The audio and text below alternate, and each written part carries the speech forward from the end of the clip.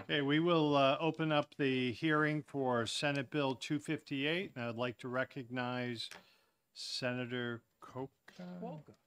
It's a Polish name, so it's Kwoka, rhymes with polka, just in case that helps. I should have known that. I'm sorry. Yep, Go right Senator ahead, Perkins please. Kwoka. Nice Well, to see you. welcome to Public Works, and please proceed. Thank you so much.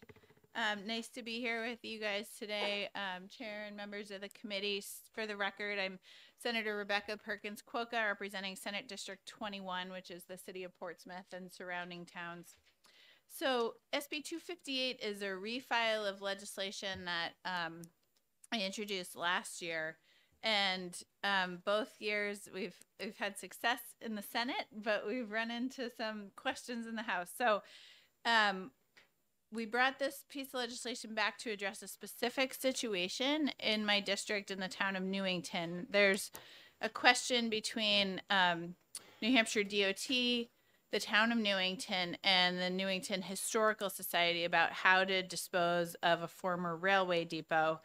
And so what we're looking to do in this piece of legislation is to enable historical societies in addition to municipalities to be eligible transferees. And so that's the goal of the language as proposed. It's been through many versions, and I hope that you can find this one acceptable. The city of Newington, in this case, does not want to act as legal transferee and prefers not to be sort of a legal intermediary. And so there are probably other historical properties that are in a similar status across the state, which I think some members of the Preservation Alliance are here to speak to today. But the Historical Society is willing and able to take this property and would like to. And so I urge you to move ought to pass on SB 258 to allow for preservation of this railway depot in Newington and so many other historic and cultural resources across our state. And with that, I'm happy to take any questions, Mr. Chair. Sure. Any questions for the senator? Yes, please. Representative Boger. Thank you, Mr. Chairman. Thank you for my question. I have a question in the language here under section 1A, line 6, and then in comparison to Roman numeral 2, section line 13. They seem to be, one line is saying that you're going to want to sell it for whatever price below market value, and then in the next section it says not to sell it below market value. And I'm kind of confused a little bit on how that works and who determines at what point it's under fair market value, because personally I don't understand why the state would sell anything under market value. Okay. Thank you. Thank you for your question, Representative. So the construction of the language is intended in lines 4 through 9 to sort of define a circumstance under which a property would be able to be conveyed for less than fair market value. So in lines 12 and 13, what we're doing is, sort of pointing to that exception. The public policy reason behind that exception would be, as we read in lines 4 and 5, to say that there are circumstances in which it would be deemed to be in the overall public interest to transfer at less than fair market value. And so that would be based on the historical, social, environmental, or economic benefits of the property. So we're trying to create a carve out essentially between those two provisions. Follow up. Then, so who's going to make that determination as far as historical, social, environmental, and economical value? Who makes that determination? Sure. I'm sure that the Assistant Administrator of DOT is best positioned to speak to the extensive process that this small piece of statute is a part of, but DOT has significant jurisdiction and discretion to act here. And so they have an existing process that is quite complicated. We're not seeking to change that. We're just seeking to give the commissioner in line 4 the discretion when, particular circumstances arise, such as this historical railway depot, to transfer to, for example, the Historical Society instead of its hands being tied because it can only transfer to the municipality. Thank you. Thank you, Mr. Chairman. Thank you, Senator. Sure. I'm curious why you decided to give the commissioner this power rather than the long-range committee this power, which they already have over at market value transfers. Yeah, it's a very good question. And I think that the answer likely lies in trying to find something that works for all parties. I know that the long range committee does have discretion over certain disposals, but I think where we ended up fitting this into statute, it made sense to have the DOT be the party that was sort of, I guess, acting on that. And behind me is Ben Frost from New Hampshire Housing and the assistant administrator at DOT. And so, there's a very complicated process, and I do too. So maybe they can speak to that in more detail. Thank you, Mr. Chairman. Senator, my question is why in this bill as it's written, and I understand the intent, are you singling out just highway and turnpike property rather than property purchased with general funds or fish and game? Why not open it up to property purchase with those funds as well and any other funds? Sure. It's a very good question as well. And as you know, DOT has a tremendous number of properties. And so we've been through extensive discussions to kind of figure out the best way to limit it. I think that the more limited it is, perhaps the easier it is for parties to agree to, but I would certainly be open to a change like what you're suggesting. In other words, follow up. Yeah. You would be open to amending it to include other properties other than highway and turnpike funded properties? I would. Whether the other folks in this room would agree is a separate question. Yep. Okay, good. Thank you. Representative Mills. Thank you, Mr. Chair.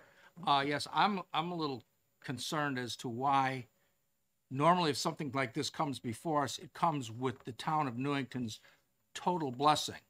And specifically on line 14, it says if a town, city, or county decides to resell the property, it shall first offer the property to the state at market value. So there is some specific language already that we as a committee shouldn't be handling this directly on the state level. It should be taken care of through the town first.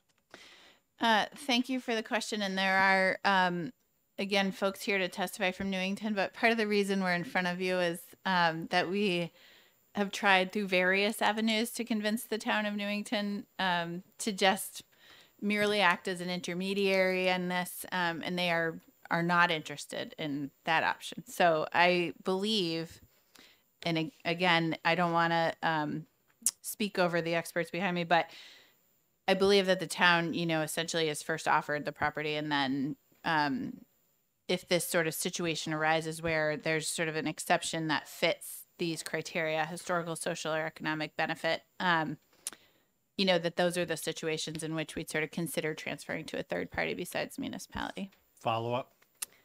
Thank you, Mr. Chair. Yeah, because the way this sounds is this is a bill that is specifically designed around one simple piece of property, and it brings no benefit to anybody else. And the fact that the town, we're not usually in a position that we override anything that a town would have jurisdiction over. If they wanted to do this, and when people want bridges named, when they want city parks named, we always make sure that the town signs off on it first of all, and it's with their blessing, and then we'll go ahead and consider it.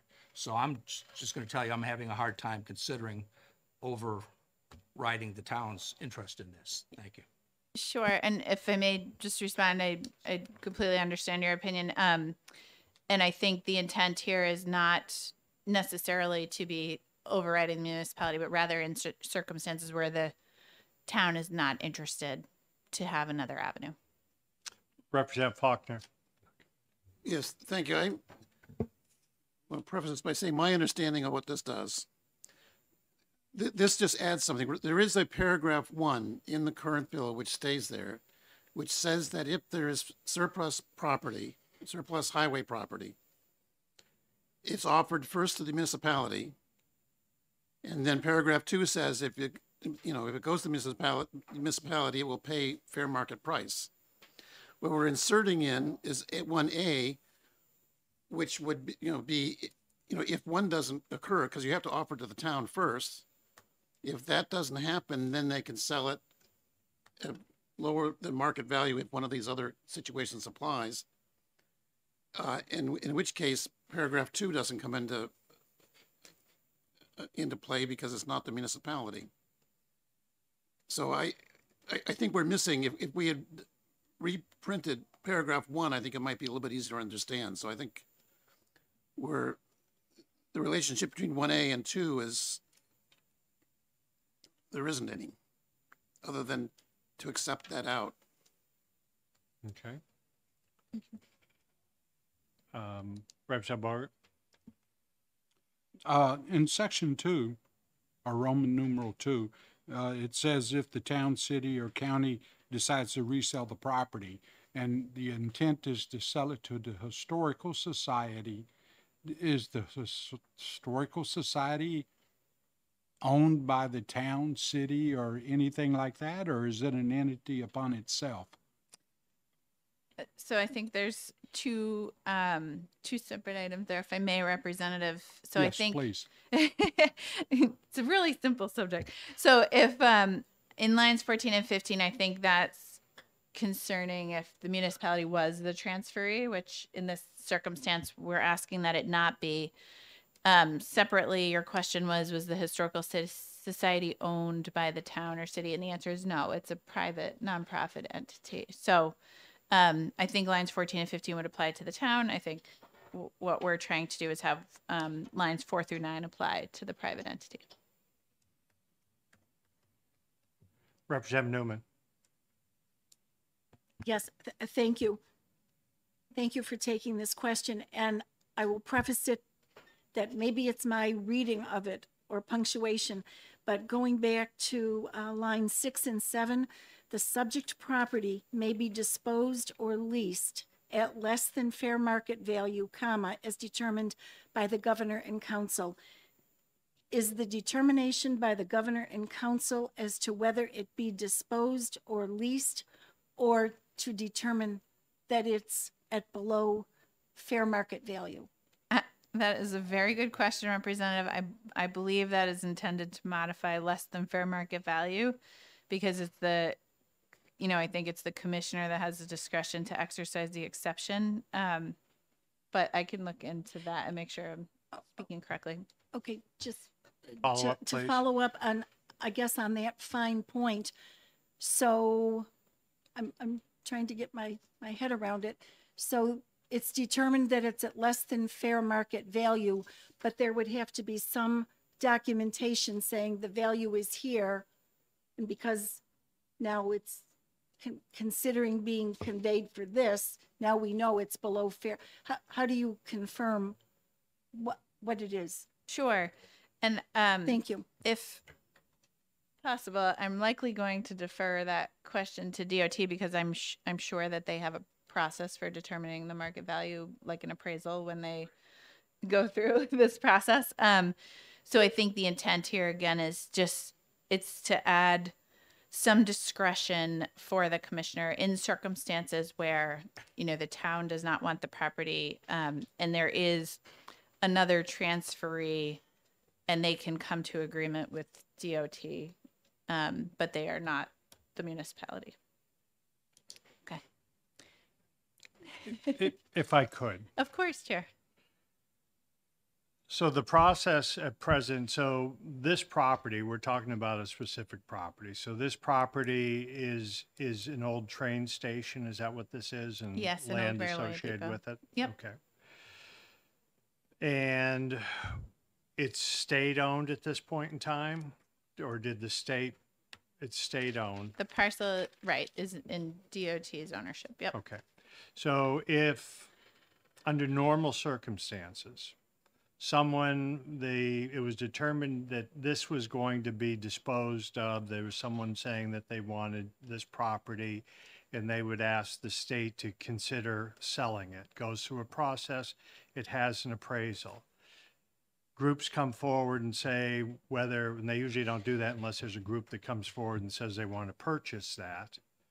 And the process would be, then first it would be offered to the town. It might be, and there's a group of parties that might have the first shot at it, and then it would be offered to the public after that.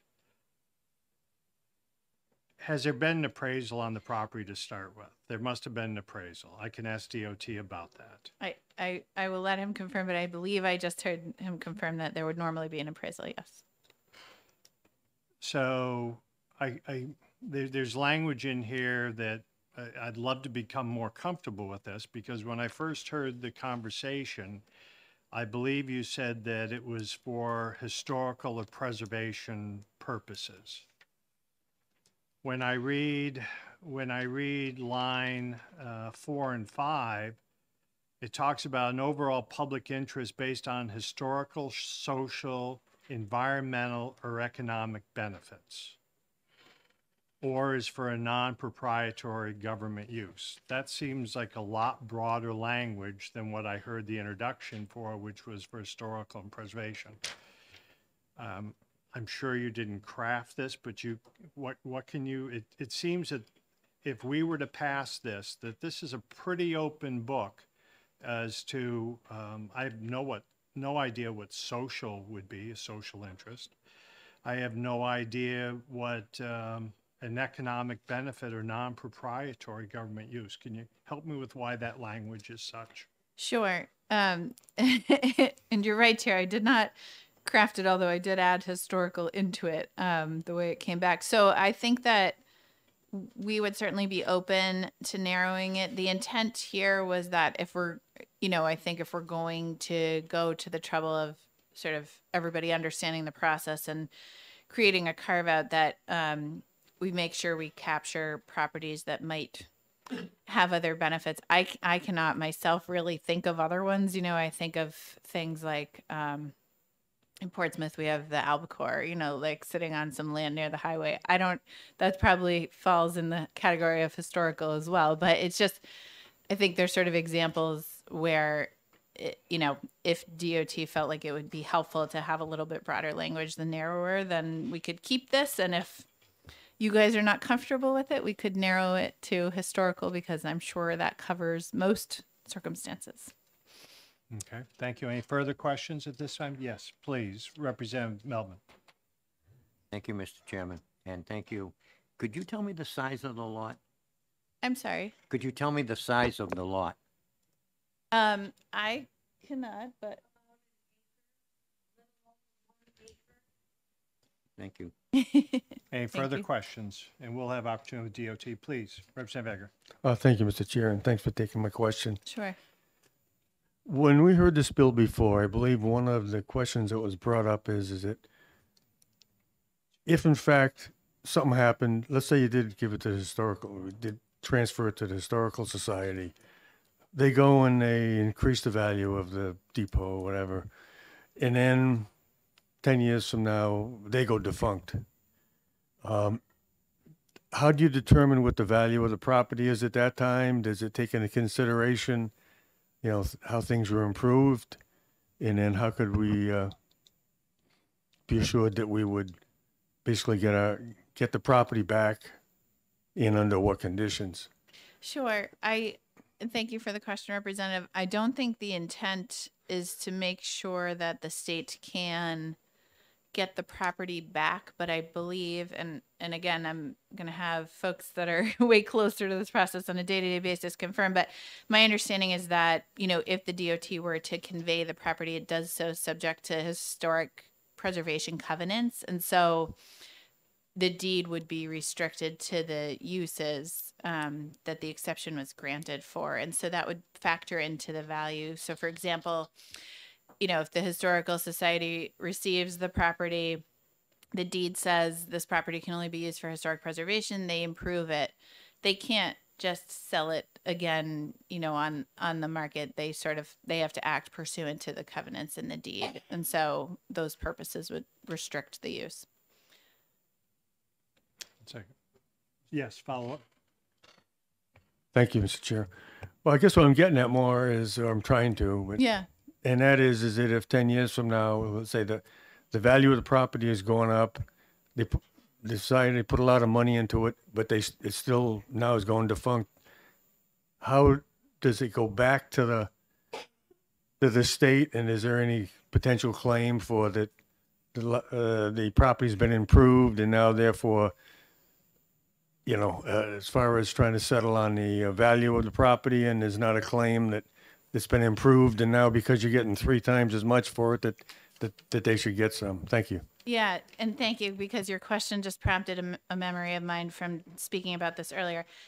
And again, DOT can confirm, but there's a reversion clause included in the conveyance from DOT. So I'll have to let the assistant administrator speak to the circumstances under which that would take effect, but there is a protection for the state for it to come back under certain circumstances.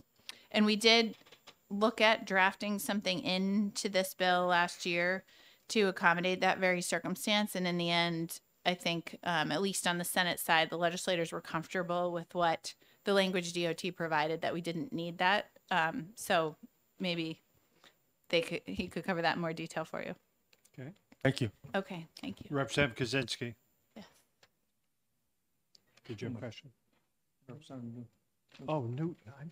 I apologize, I Representative. thought my hearing was bad. Yeah.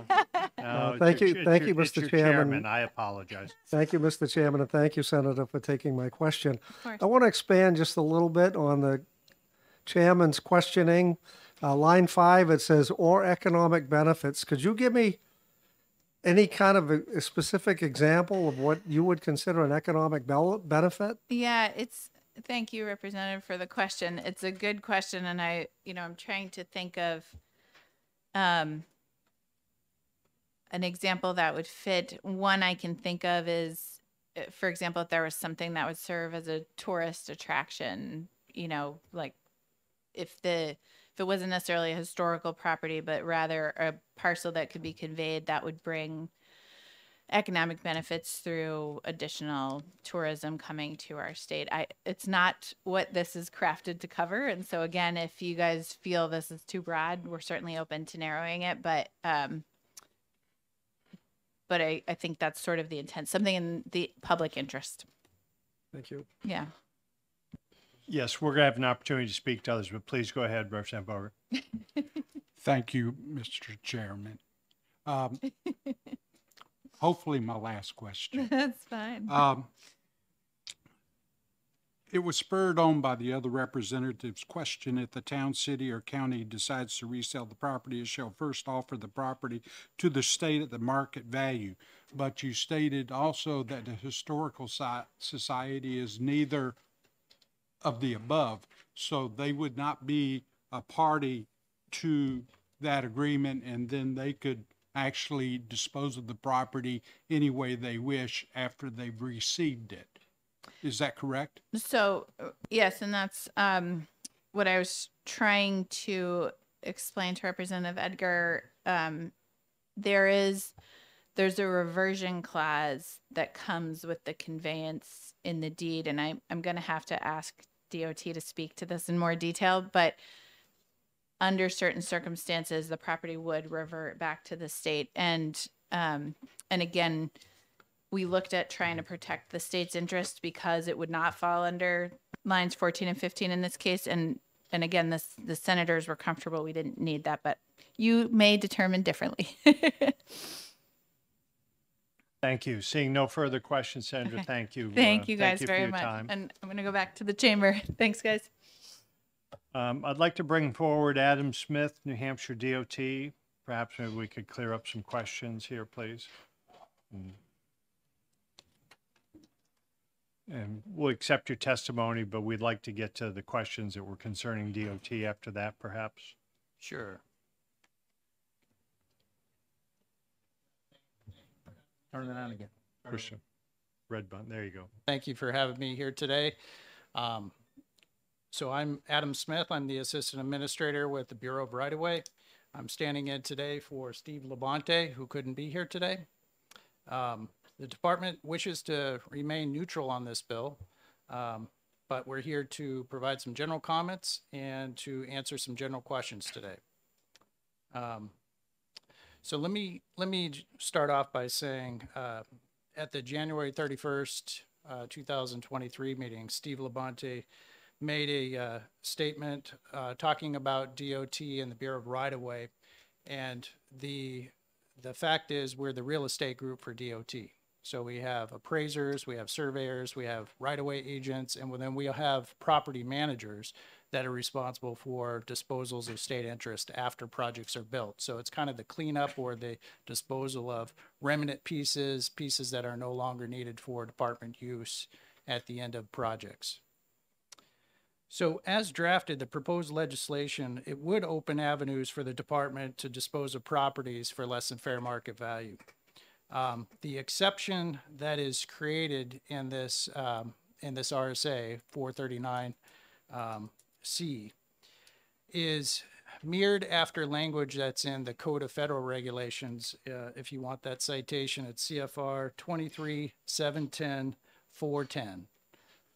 And basically that speaks to the exact language that was put into this draft bill, which I believe our office, our department helped craft some of that language. That speaks to the social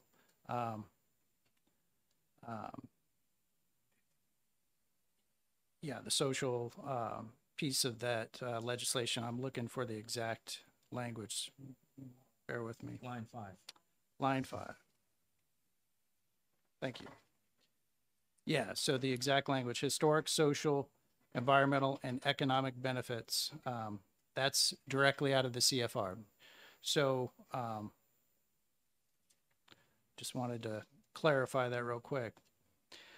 Another thing that Steve Labonte said at the January 31st meeting hearing was that this legislation, if adopted, is not going to be a blank check to sell properties for pennies on the dollar.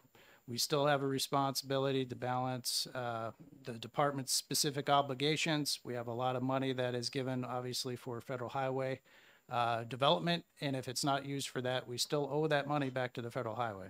So, you know, it's got to be used and discretionary. So we want to kind of be very careful how this would be deployed.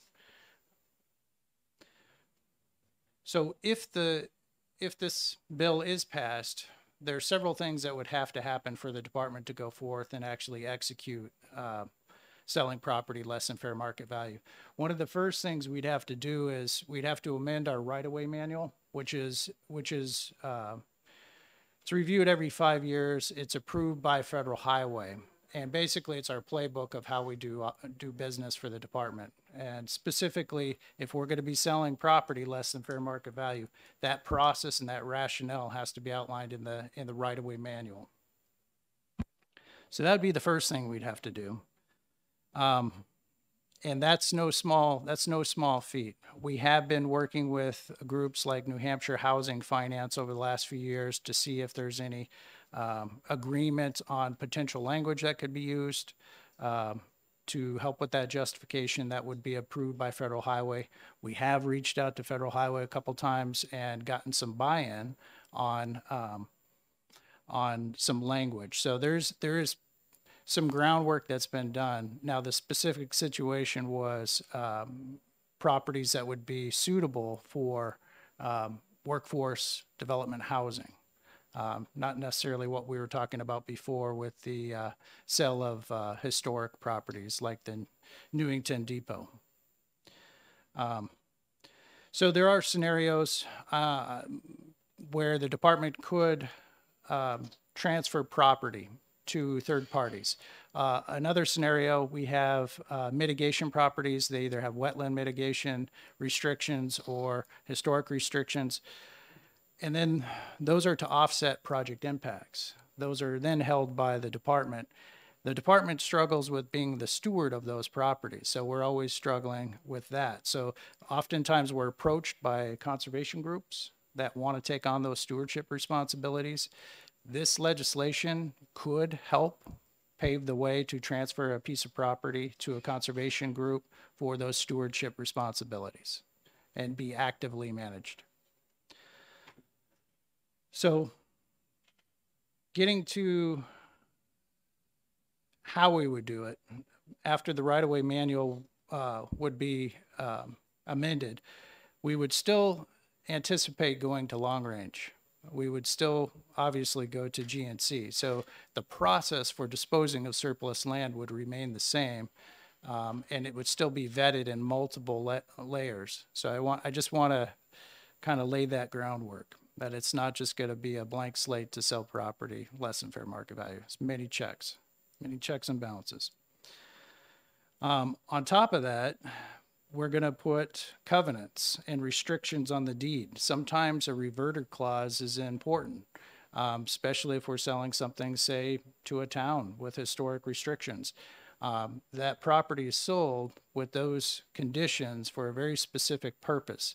So if that purpose no longer is needed in the future, we want to make sure before it's sold off, say, for a different purpose, that reverter kicks in and that property is offered with a new appraisal back to the department. So in summary, the proposed legislation, it does offer some management options for disposing of challenging properties, I should say, for the department. But the goal is to make sure that it's in the overall public benefit. So with that, I'm open for questions. Thank you. And if you would indulge me to go first here. So at present, is there an appraisal on this property? Yes, there there is. is. $100,000 property? Is this Yeah. There is an appraisal. I'm not sure that's public information at this Okay. time, but we have a staff appraiser in the Bureau of Right-of-Way has conducted an appraisal. They valued the property with historic restrictions and without, so we actually have two values. Okay. Obviously, without restrictions garners a higher value. Okay, so I'm fine with that. So at present, if we went through the normal process, it would be offered to the town first. So if the town, what's the restriction on what the town would have at present, not with this document I have in front of me? What would the town have to pay market value? Yes, the way the current legislation is fair market value. So there is no exception as written to that rule. So that even applies to towns. So in the way it is right now, the town could say we want to purchase that property because who do we have the obligation to on this property? Is it federal highway or who do we have the obligation to? I'm sorry, could you repeat that? Who do we have the obligation to pay funds back to for this property when it's sold? This is 100% Turnpike property, Okay. so the funds will go 100% back to Turnpikes. Okay, thank you for that. So let's say your legislation passes, the senator's legislation passes. The commissioner and long range come to a determination that they're going to sell this for a lesser value for some reason that I can't even begin to understand on that explanation I heard for social. And then at some point in time, as one representative's mentioned, that this use doesn't make sense. I have a historical society in my town that we turn property over to, and then 5 years later we have it back. Except now we're spending the money now to bring this property back to a sellable feature. It would only make sense that there's going to be a substantial improvement made to this property. But for some reason, let's say I'll use another word out of here, economic reason, that use doesn't continue. But am I wrong to assume that the state has to buy it back then at the market value? So in a sense, if the worst case scenario happened and the state were to transfer this property over to some entity, and at some point in time that entity can't make a go of it, and then we're subjected to market value, we may end up even buying a property back for more we sold. Am I missing something there? Representative McConkey, no, that's exactly how I read this current legislation. Under lines 14 and 15, basically, it clearly says if the town, city, county decides to resell the property, shall first be offered the property back to the state at the market value at the time of sale. So that could be pretty far down the road. That could be a much different value at that time. Thank you. Any other questions? Yes, Representative Jack. Thank you, Mr. Chairman, and thank you for coming. If we were to pass line 4 through 9 as it is, I don't find anything in there that requires it to follow the existing long-range process, as you've said that you would, but there doesn't seem to be anything to require it. Number two, it seems to change the appraisal process from the way we normally do it now, that either your department does it or they have an outside appraiser do it, to the governor and council determines the fair market value and not the appraisal process that we currently use. And I don't see anything in the language about covenants that requires a reversionary clause. And is that your normal process? What's the authority by which you would add a reversionary clause on a sale now? Yeah, that's a great question, Representative Jack. Thank you for the question. Right now, the authority is to be able to put conditions on the sale to protect the state interest under this current statute. And then there's some other general statutes that the department uses, and I can't think of those right off the top of my head, but they're general enough where if we feel like there's a need for carrying forth restrictions, say it's a mitigation property, and there's covenants that run with the land, we would have to offer those with, as a package deal to whomever wants to purchase those. Thank you. Yeah. Representative Faulkner. I'm sorry to get back to this one thing.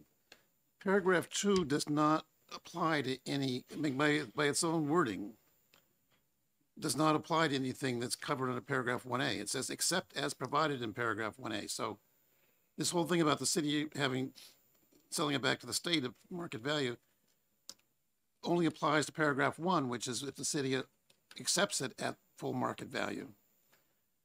And anyway, paragraph 2 doesn't require the state to buy it back. It just gives the state the, first option to buy it back.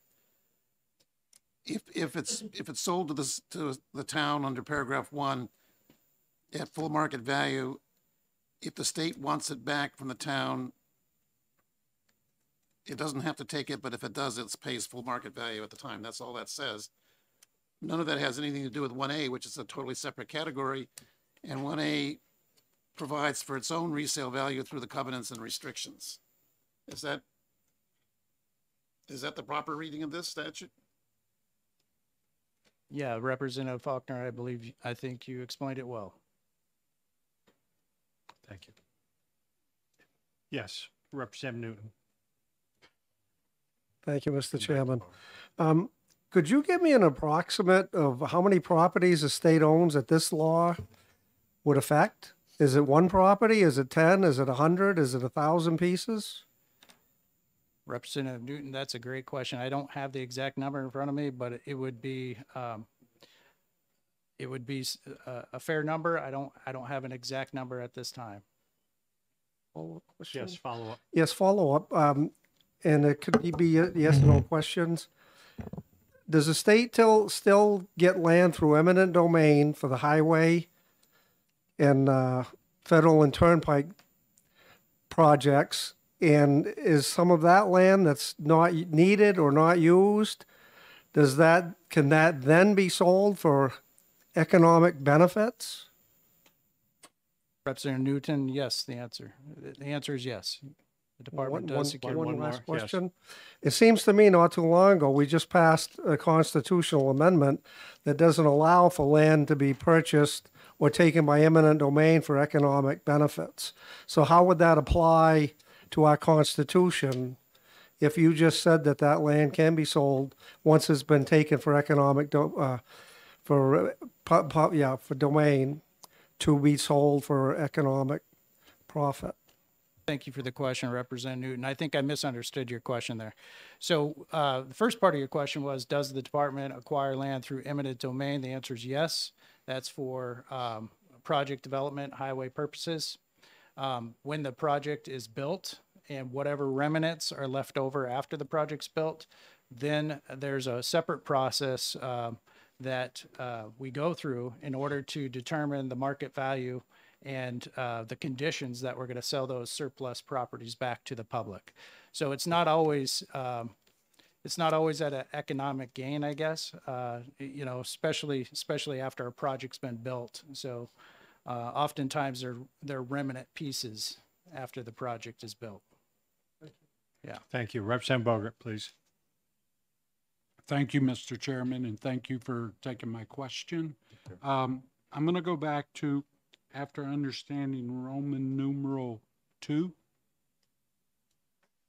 is disqualified as of any significant purpose whatsoever, based on the fact that 1A trumps it. And I presume that all sales of excess land would then be followed under 1A. So with that being said, there's no clauses or anything for, and what I've heard, only towns and cities and stuff like that are able to sell it back to the state. But in this case, the one property is none of the above. So how does all that fit with this? Because I'm kind of confused now between, help me to understand, please. Yeah, I think that's a great question, Representative Bogert. I don't think I'm probably the best person to answer that question. That's a pretty technical question that I would want to table until we had a chance to internally discuss that. Further questions? If I could follow up on my esteemed, that this were to pass through the House and to be voted, then there's a whole nother layer, if I heard you correctly. Then you're going to have to get the feds to agree that that you have the ability now on a rewrite that you can dispose of properties for less than fair market value. And I think you say that you look at that every 5 years. How many years out are we that you normally would have done that? Representative McConkey, that's a great question as well. We're about year 4, so we're actually in the process of reviewing our right-of-way manual right now and coming up with proposed changes. And I guess this would be something I tell my committee not to indulge in, but I'm going to ask you, would you believe?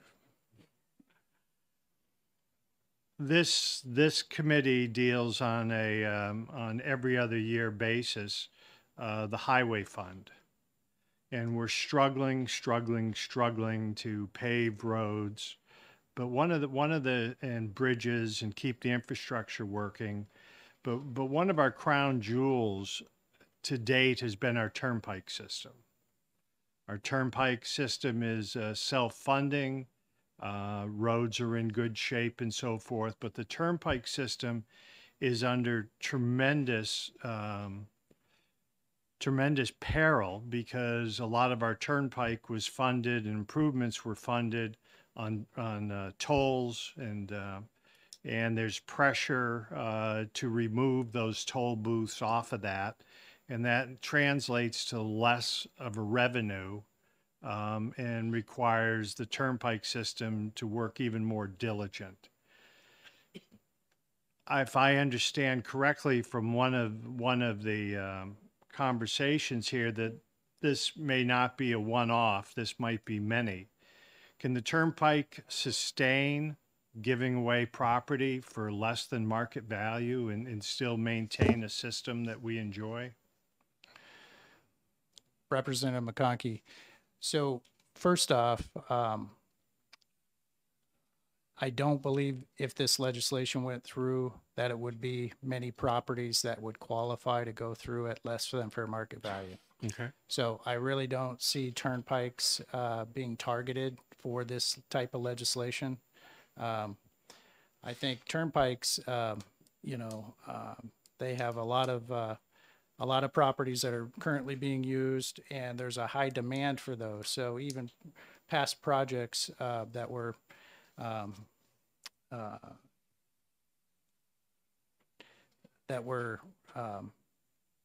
contemplated are still on the books, and we know there's a high value for that property. So we're not necessarily open to selling those type of properties at less than fair market value. Thank you. Any other questions for gentlemen? Yes, Representative Newman. Yes. Thank you, Mr. Chairman. And you said a lot of words in your question that I was thinking but couldn't formulate as well as you did. So with that, if I can go back, I have this vision in my head of Union Station in Washington, D.C. Okay, it's an active railway station. It's a depot. It's a main tourist attraction, and there are restaurants and shops and whatever in there. So I cannot visualize this property, but it's apparently historical train station, probably very well located, center of town area, and on an acre or so of land. So if this legislation passed, would that prevent, just for an example, of a developer coming in saying, I can keep a facade and it will retain its historical value, but they, or whatever, the corporation would be willing to pay a big amount of money for it to turn it into, for example, some kind of housing, luxury condos, whatever, and that money could go into the turnpike system. Would that all be prohibited if this legislation, as written, passed? Representative Newman, I'm not sure how to answer that question. That's a good question. I don't have an answer for you. Thank you. Any further questions at this point? We have several other cards. Thank you, sir. All right, thank you. For the senators that are here for the second hearing relative to Hilton Park Boat Ramp, I apologize. We're having a spirited conversation. I could see that we could be running a half hour late before we get to you folks. I would like to recognize Ben Frost, please. Ben, welcome to Public Works once again. Microphone. Thank you very much, Mr. Chairman. My name is Ben Frost. I'm the Deputy Executive Director and Chief Legal Officer for the New Hampshire Housing Finance Authority, and I'm here to express New Hampshire Housing's support for this legislation as passed by the Senate. There have been lots of really good questions here, and appreciate Mr. Smith's very adept answers to most of them. I do want to point out a couple things, and this is reflective of some of the questions I've heard from you to Senator Perkins-Coie and to Mr. Smith. With regard to line 5, that's the historical, social, environmental, or economic benefits. Mr. Smith pointed out that does come from the Federal Highway Administration, and he gave you the CFR citation to that. I heard, Mr. Chairman, you expressed concern about the breadth of that and not knowing exactly what is meant by social, and I certainly understand that. If you were to seek to limit the scope of this legislation, I would strongly encourage you to include affordable housing as a purpose for sale by the state of surplus property, subject to appropriate covenants. Under RSA 204D, which is a surplus land statute, New Hampshire Housing has what is effectively a preemptive right to acquire surplus property from the state. That is, we jump ahead of city and town interests when it is for the purpose of development of affordable housing. And I don't think anyone in this room hasn't heard that we have an affordable housing crisis in the state.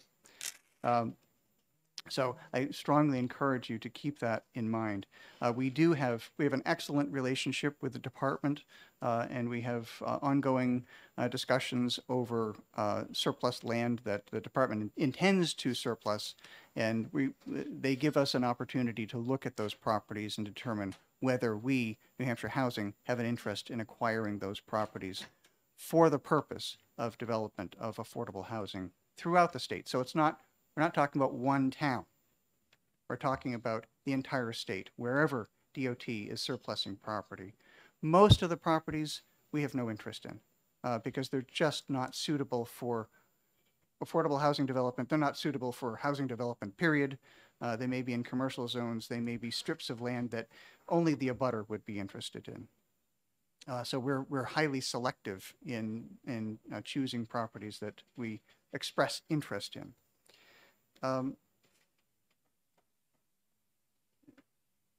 With regard to things like the reversionary clause and the conditions that the department may put on the transfer of property, keep in mind, and this has already been said, but I want to reemphasize this still goes through long range and GNC. The department, the commissioner, does not have the final word on this. You effectively do, and then followed by GNC. I'll stop there. I put in for 2 minutes, but I'd be happy to take any questions. Oh, I think we'll take you for more. Thank you, Ms. Frost. I appreciate you being here. I will, so at present, when property's being disposed of, it's your understanding that affordable housing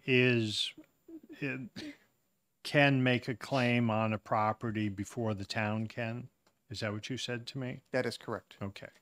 And at present, if it was determined that this was a project that was agreeable for affordable housing, you would be conditioned presently to pay the market value of that property? In most circumstances, yes. Certainly where highway funds or turnpike funds are involved. That is definitely the case.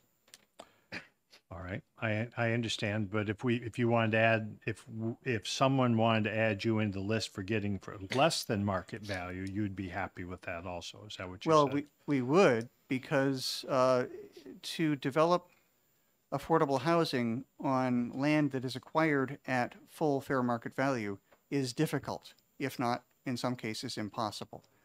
The ability of the commissioner, in effect, to negotiate with New Hampshire Housing on what a discount might be appropriate, recognizing that the property would then be used for affordable housing with long-term restrictions on the use, then I'd say that is in effect, a social good. And if I could, I would imagine you've probably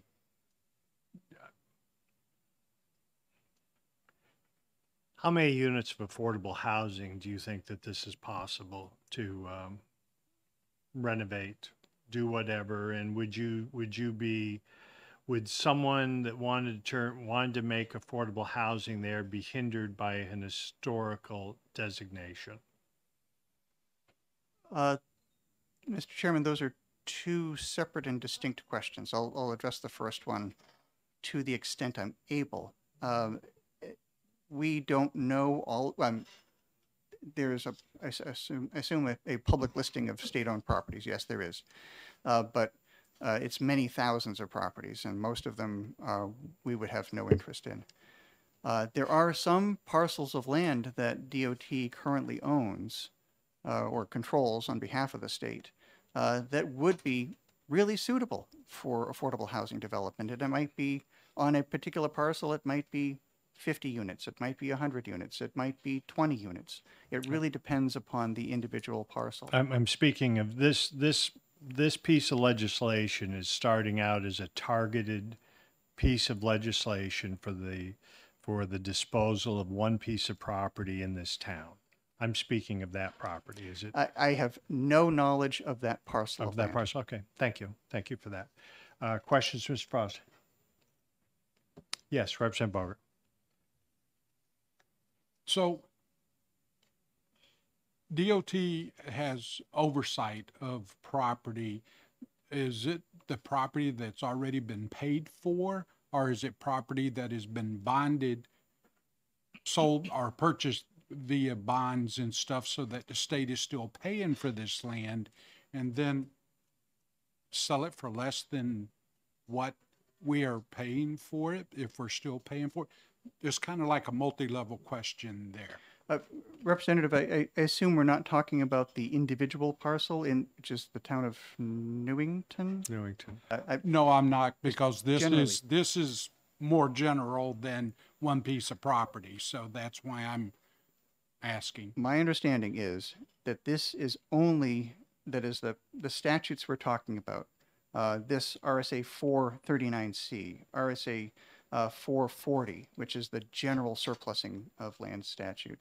That deals with properties that are already owned in fee by the state.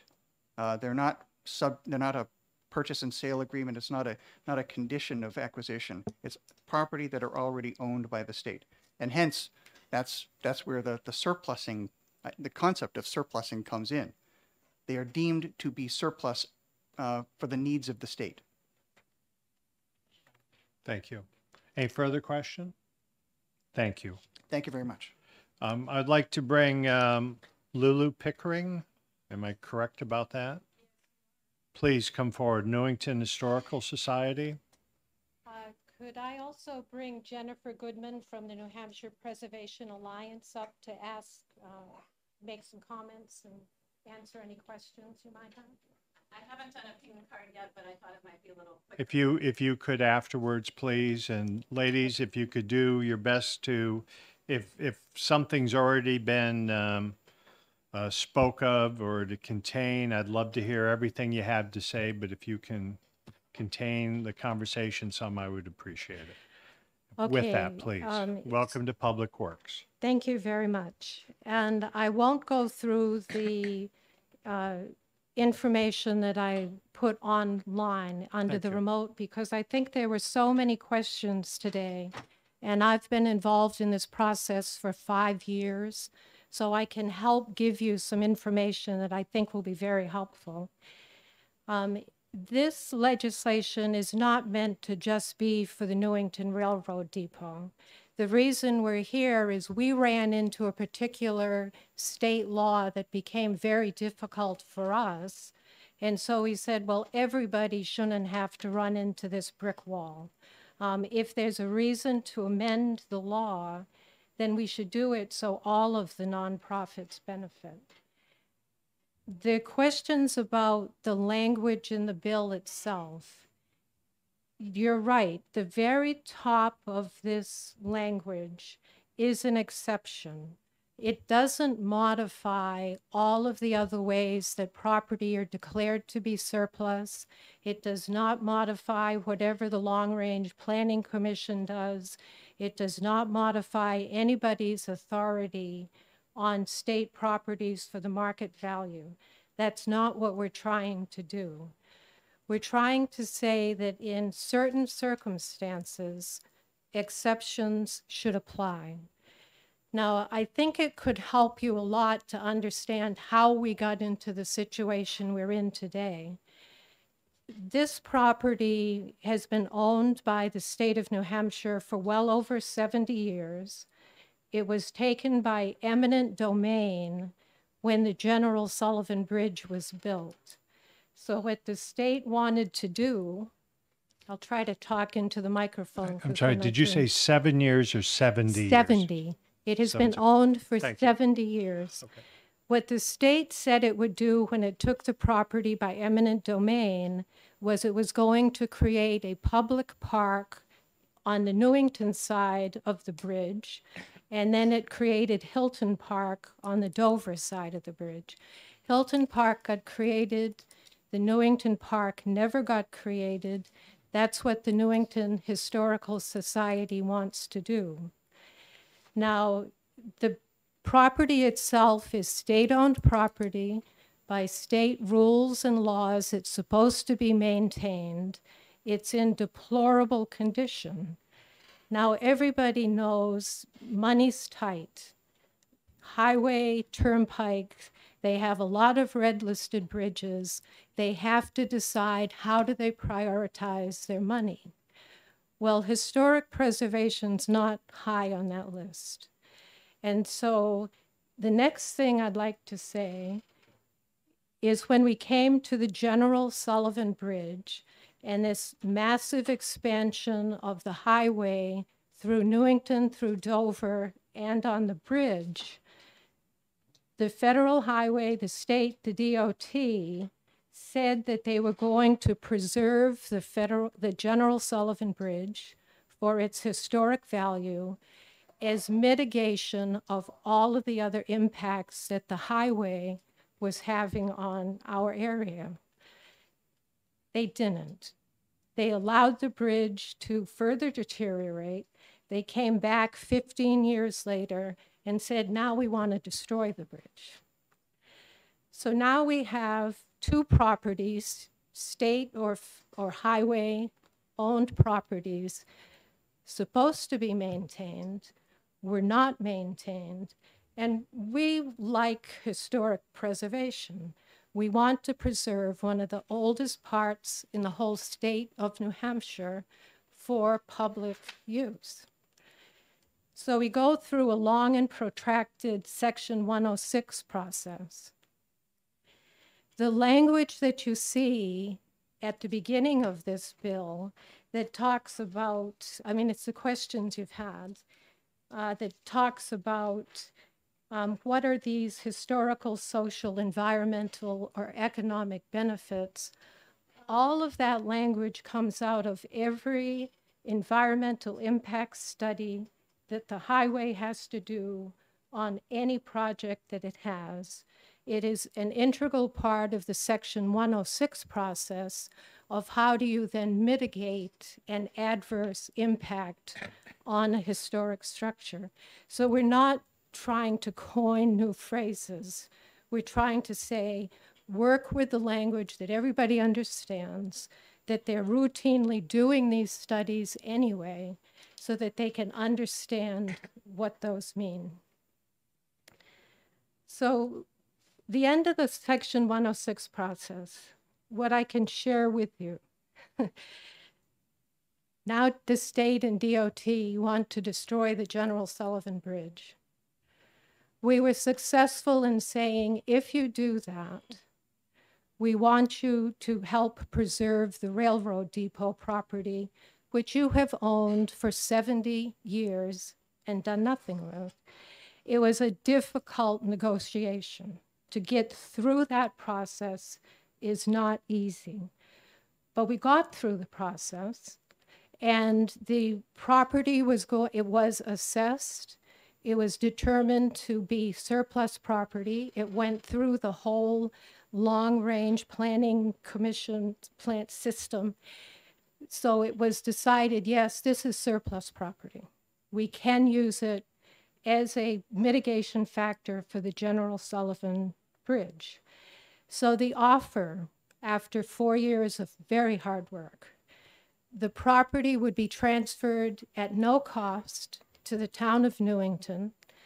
It would come with $150,000 because the building has left rotting in place with very little maintenance. It would come with a building assessment to say, here's the priority things that you have to remedy on the building and the approximate cost. And it would come with a land survey that shows where all of the shoreline setback things are, where the invasive species are. All of that was the offer. Now, for the first 2 years, the town selectmen were very much on board, very encouraging. But selectmen change constantly. We now, in the last 3 years, have 3 new selectmen on a 3-selectman board. We've had 4 new selectmen in 6 years. Their priorities change. But what we heard from them, and this is not unique to us, what we heard from them is, we have too many historic properties already. We don't need another one.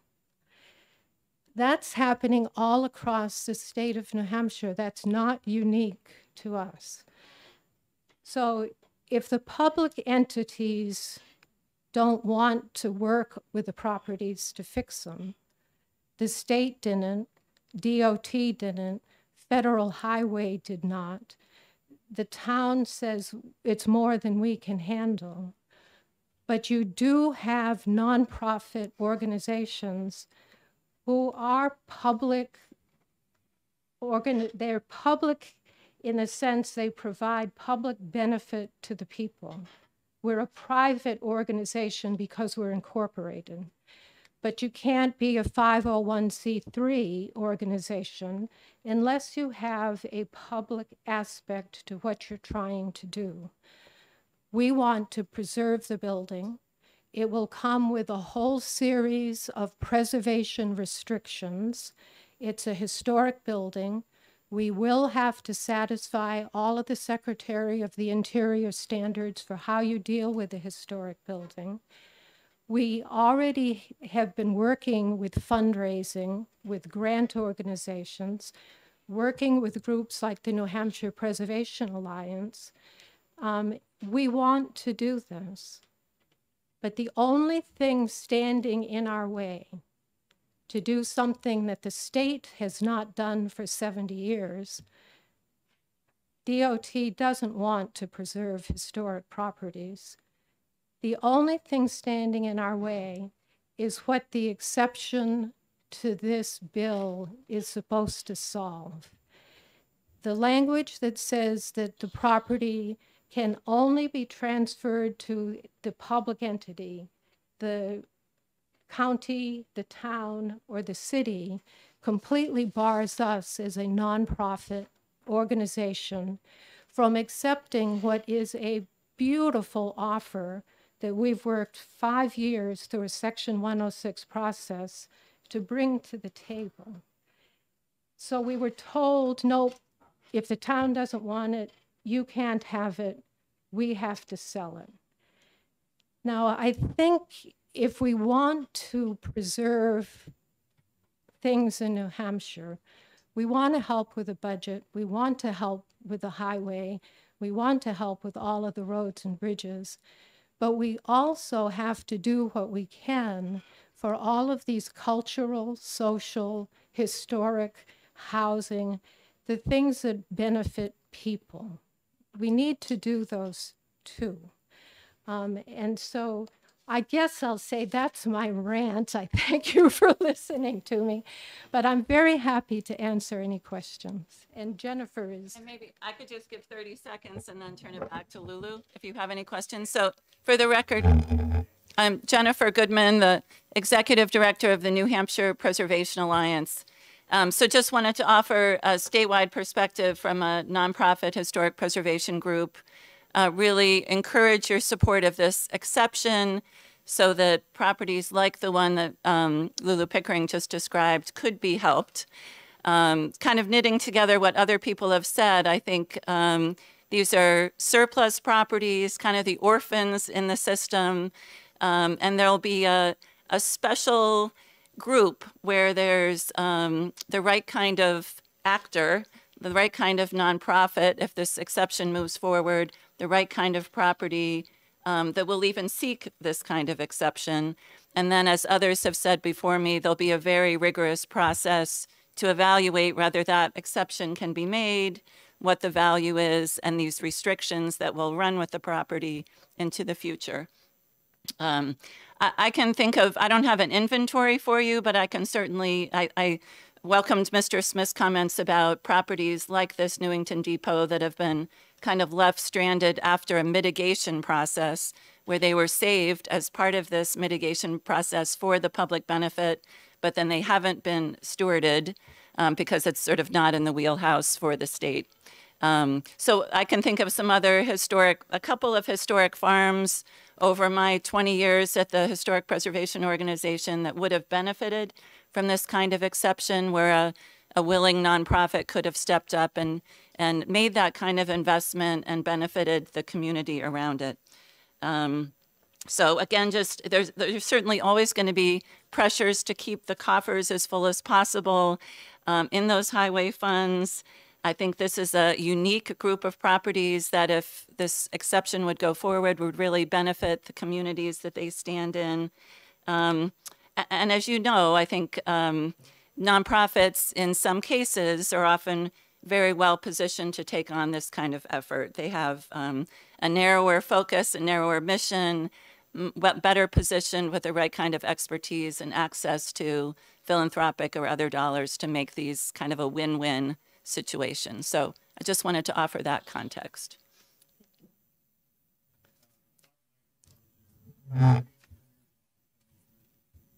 Just push the button.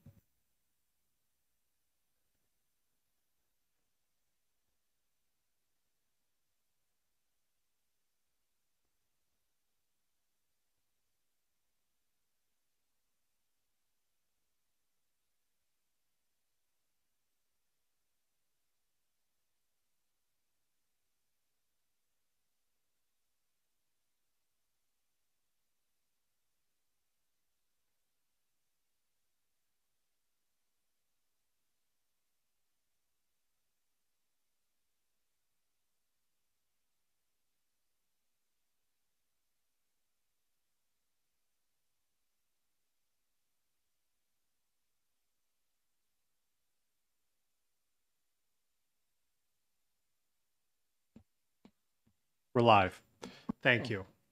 Madam Pickering, did I hear you say that a number of years ago an agreement was reached with DOT to mitigate some of the closing from the General Sutherland Bridge, which is a near and dear property to my heart? Yeah. And that the DOT was going to turn that over to the town of Newington for $1 or for zero funds. And if that was the case, why didn't your folks step forward and say, I'll take it for nothing?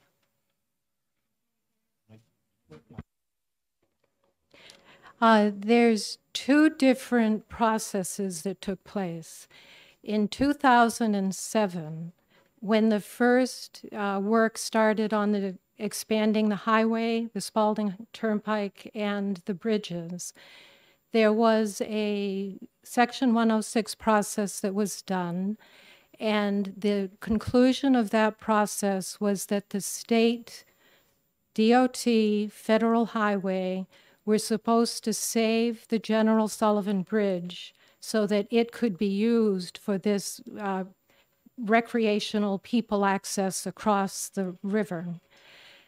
Then you have to fast forward about 10, 15 years, and they came back with a supplemental environmental impact statement that said, no, it's too expensive now, way too expensive, we can't do it. When we started the Section 106 process, it's, well, show us what you did to maintain that bridge in the 12, 15 years that you were supposed to maintain it, and almost nothing happened. And I think the reasoning is, why put money into an old bridge? If you let it sit there long enough, you can make a valid argument that it costs too much to fix it. Now, is that good or bad? I don't know, but it's how the system works. I understand that. I understand that, and this committee's been very involved to discontinue that bridge. I understand. But I thought there was mention at some point that the town, through the Federal Highway and through DOT, had offered that property to the town for $1. Did I hear something? For free? No, With $150,000 to help you preserve it. Why didn't the town take it then when they were in agreement and then turn it over to you folks then? we have actually made the request both to the town of Newington and to the DOT to say, if neither one of you want to maintain and preserve this property, and the Historic Society does, will you accept it and turn it over to us, give us all of the responsibility to maintain the property? And they said no.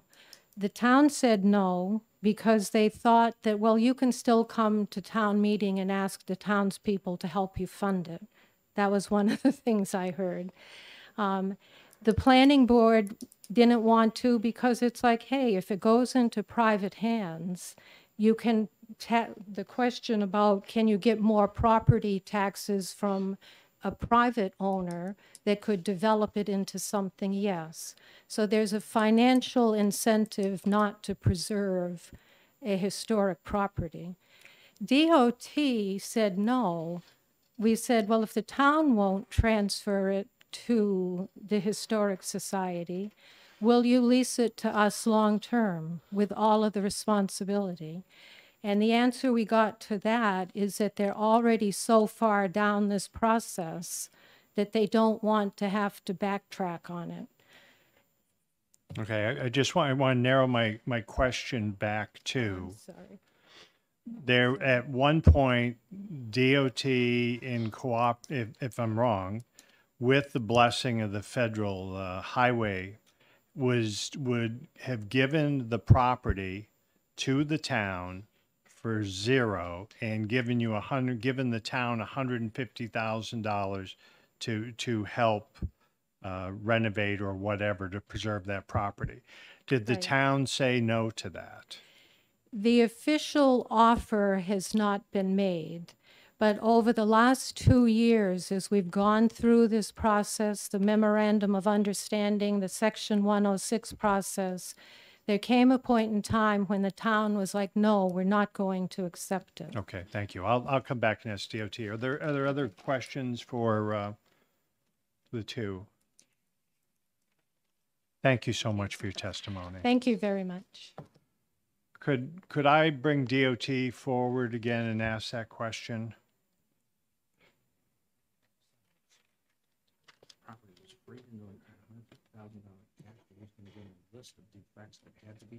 Yeah. So do you have any knowledge, or can you get back to us on that question that the feds and DOT had made an offer to the town? We were hearing mitigation for other things. Do you know the answer to that, or can you get back to us on that? Am I on? Yes. Representative McConkey, I'll get back to you. I don't know Okay. the exact answer on that. Thank you. We'll probably suspend and so we can get that. But while we're here, I would like to hear from the last speaker, if I could. Mr. Gilbert from Newington, New Hampshire, representing himself in support of the bill. Mr. Gilbert, welcome to Public Works. Thank you. My name is William Gilbert. I'm from Newington. I'm a member of the Newington Historical Society. Not really an officer, but I do a lot of the heavy lifting because Okay. of my young age, I guess. Ms. Pickering did a great job of outlining the legal steps that were taken. I'm going to tell you about what the humans felt at the time. And I want to emphasize that we're not here just for Newington's railroad station. We're here to try to help other historical societies to not have to go through what we went through. This is what we went through. Sort of pre-COVID, 2018, 2019, there was a lot of enthusiasm. We said, hey, we can get this train depot, which is a very, very small building, by the way. And it was in mitigation because they're going to do something with the General Sullivan Bridge. A lot of ideas were being thrown out. It's like, hey, maybe we can get some girders and build a little monument to it with a plaque describing the purpose of the General Sullivan Bridge, the history. Maybe, a great place to hold a wedding. We have lots of archives in the Newington Historical Society about the railroad depot. We could maybe make a little railroad museum on the first floor. Who knows? Maybe a little caretaker up above that could, take care of the lawns in exchange for rent. And things were going great. Under Ms. Pickering's tutelage, there were memorandums of understanding. The select board at the time was very supportive of her. And then comes the spring of 2021, and our three-man board, as she said, turns over. So we had a new selectman. And in April, we were going to have a meeting, and we thought it was going to be a great done deal. We had our state rep was there. We had a representative from DHR was there, and we might have had someone from the Preservationist Alliance, but I'm not sure. But at that meeting, we thought it was going to be, everyone was going to vote yes, and we got a uniform, we don't want this property, don't pursue it any further. There was talk of, shoreline mitigation, fear factors going on there. To say we were surprised, nonplussed, and shocked was an understatement. And that event that happened to us, that is the genesis of SB 258. And I thank you for your time. Thank you. Are there any questions for the gentleman? Seeing none, thank you, sir. I am going to recess this hearing at this point in time to gather more information. I am not going to be a time certain. I'm going to post it in the calendar. We still have plenty of time before we have to exec this bill out. And if that's okay with the committee, I think we have more information that we need to gather. So with that, I will recess out of Senate Bill 258 to a time to be noticed in the calendar. Thank you.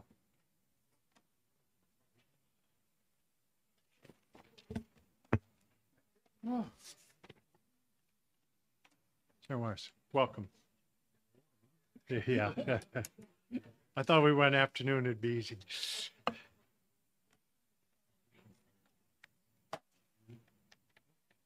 Oh, is it coming down? Oh, there it is. Oh, thanks.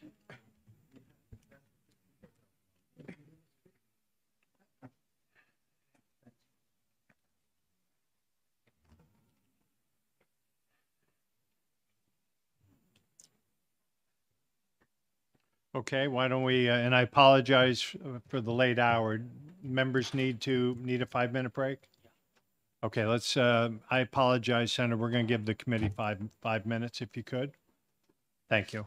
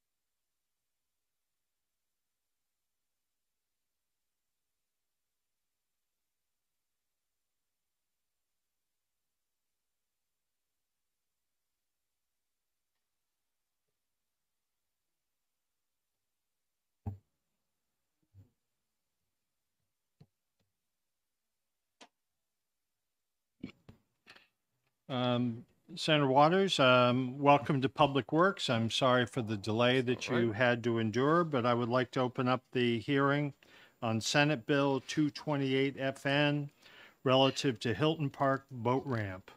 Please, sir. Thank you, Mr. Chairman, members of the committee. Senator David Waters, District 4, introducing Senate Bill 228 relative to the Hilton Park boat ramp. So we're now crossing about a half a mile across Hilton Point from Newington over to Dover. Thank you. So what this bill tries to address is the deteriorating condition of the boat ramp and the absence of a dock where there used to be one in Hilton Park. And the condition there is that the boat ramp itself, potholes, deterioration of pavement, so it's all but unusable now. And then years ago, there used to be a dock there so that boats could come in and tie up at the dock. People could fish from it and so on. And that dock deteriorated and was taken down a number of years ago. Now, the concerns around this is to be good to have a launching place there. You know, in terms of a public launching place on the Great Bay, it's either something around here or you got to go down all the way down to Newfields down there. So there's real interest in serving boaters and fishers in this area. And a number of years ago, we tried to do something about this during the time when the construction was beginning on all the bridges down there. Dover had a particular interest at that point too in being able to get its rescue boat, that it would have a place that it might be able to come into a dock and offload somebody onto an ambulance. We also had at that time just the beginnings of the development of the aquaculture industry, and the folks up in that part of the bay thought it'd be very nice to be able to bring their boats in somewhere as well. But because of the construction project, we just had to put that on pause because there was so much else going on there, and most of the park was taken up with the construction project. So that's why we began to initiate these discussions this past year about, okay, now what can we do here? The reason we're coming before you with this bill to create this committee is there's some issues which I'll describe. And so the bill says, okay, we need a committee that can come together and resolve these issues. So we'll see if we can't get the boat ramp repaired and potentially construction of a dock. The issues here is that land is owned by the Department of Transportation. And the Department of Transportation, under its federal requirements, must sell this land at full market value. And a number of years ago, we had an appraisal, you know, $1 million or so for that. Fine, you know, that's the law. That's what would need to be done. So to whom would it go? Well, Fish and Game, because they operate the boat ramps around the state. Two problems with that. One is that if Fish and Game owns it and operates it, there cannot be commercial activities. So the aquaculture folks couldn't use it. The gondola couldn't tie up there on the dock either.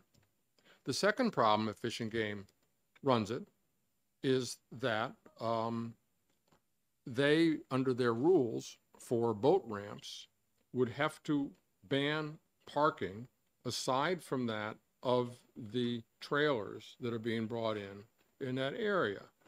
And they would have to have someone staff that boat ramp. So, and then add to that is we'd need a couple $1 million, maybe more to build the dock. The ramp repairs, not so much. So it turns out as well, though, that this is kind of timely because there is federal funding. The federal delegation has been contacted. There is federal funding for waterfront projects, coastal projects in various bills at this point in time. So the potential is there that the money to buy it and then the money to construct the dock could be secured through federal grants. So what this envisions is a committee that will see if there is a way forward to solve that problem of the transfer of the property and the management of it. One possibility that has emerged is that Pease Development Authority has said, well, we might be willing to take on the management of this. And that would mean that Fish and Game wouldn't have to staff it, that we wouldn't have the parking prohibitions, and that the aquaculture folks could potentially use that dock. Now, so there's the possibilities. If we have the committee get together, put together a report, look at these things, then we'll see what might be possible for it. So that's the bill, Mr. Chairman. Thank you. Questions for Senator? Representative Eaton. Actually, I got a couple, Mr. Chairman. The first one is something that we do with, on both sides of the wall with the study requests. It says that the study shall include representatives of the aquaculture community. But below that, it says other interested parties. Do you have objection to removing representatives of the aquaculture community? I ask that because every time we put a nebulous thing into the bill, like representatives of the aquaculture committee, our staff spends days, if not weeks, tracking down who, what, how it should be, and it just complicates. Thank you for your question. I've avoided that problem because note, it's not setting up a committee with members. It says at this point, it's consultation with those folks. So they would not have to ask folks to be members of this group. It's just, I'm listing the folks that they would consult with, bring in to talk with them. So that's why online, you see on the line, consultation on line 10. Okay. And that's what governs these other folks. So you're going to have DOT and Fish and Game get together and PDA, and then they'll consult with the other folks listed on line 10 on. So it avoids the problem you're talking about. And a follow-up, please. Can you tell me any other boat ramp in the state of New Hampshire that Fish and Game does or has to staff? Go up to the lakes. I'm not sure how actively they staff the one down in Newfields, but they said in this they said in this particular place, because of the nature of that parking situation, they felt they would have to have somebody there to enforce the no parking by others. That's just what they said. So, thank you. Further questions for Senator Waters? If I could. So it's been a number of years since I was at that property, used to stop there all the time. And I remember the boat ramp, and I think I even possibly remember a dock. Is the ramp still in operation but in poor condition? Is that what your testimony was, or they stopped using the ramp? Thanks for your question. I look at that ramp and, you know, I think would be very sketchy as to whether it really could be very well used. I imagine that people could try. But they're not actively using it. It is in tough shape. It's in tough shape. Thank you for that.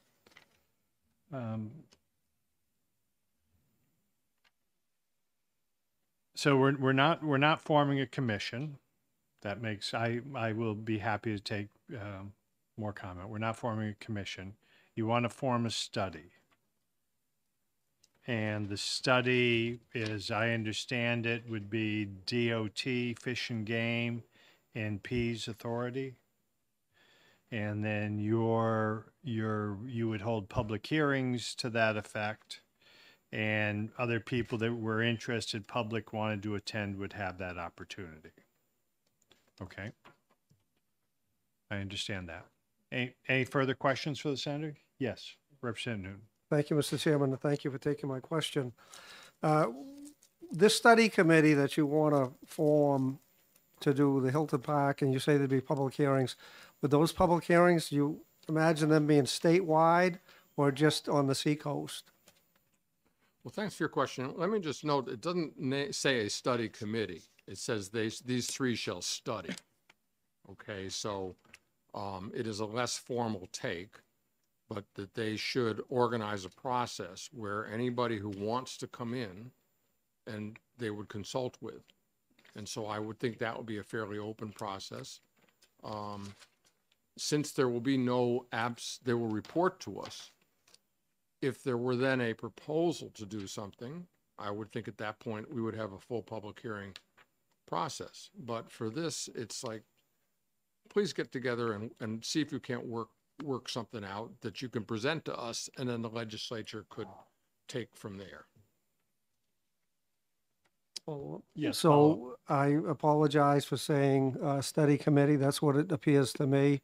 But it does say in here shall provide opportunity for public input.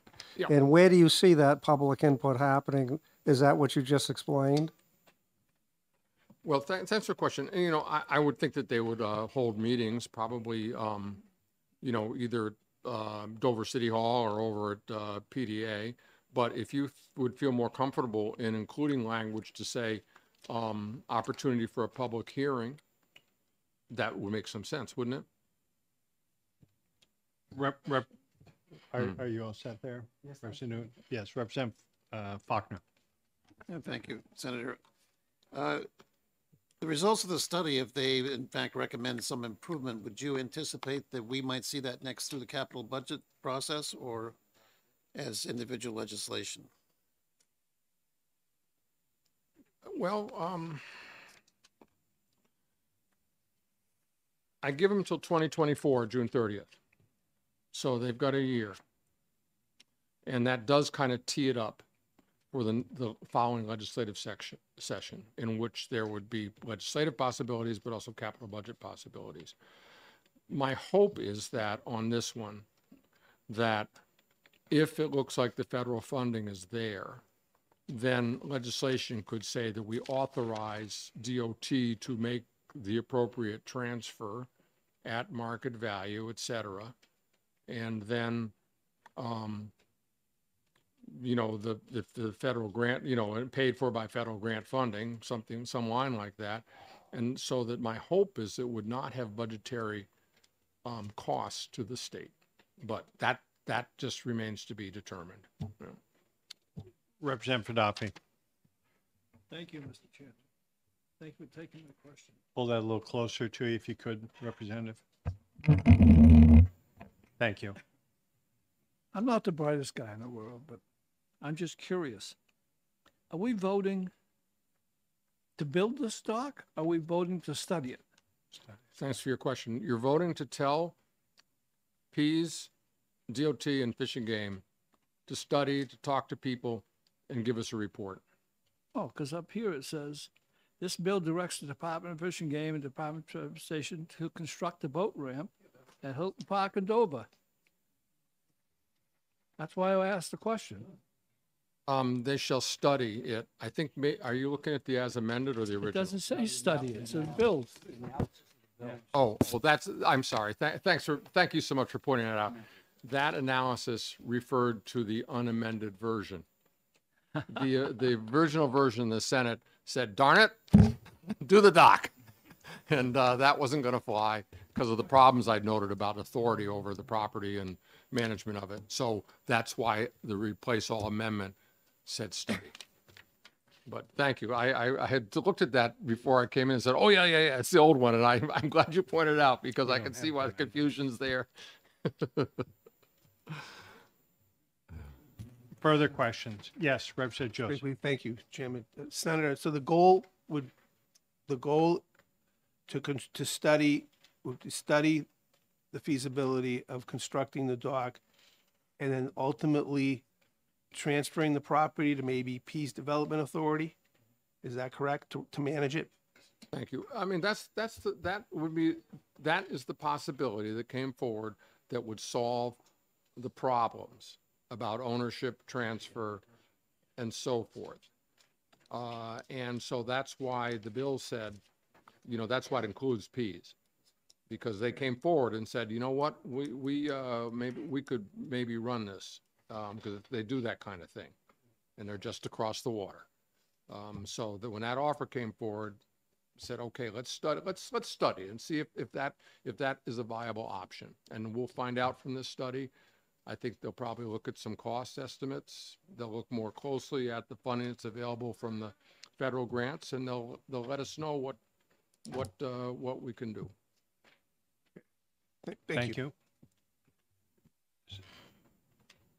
And I understand we have another pink card in the audience. If you could get that passed along so I can see who's looking to speak and what entity.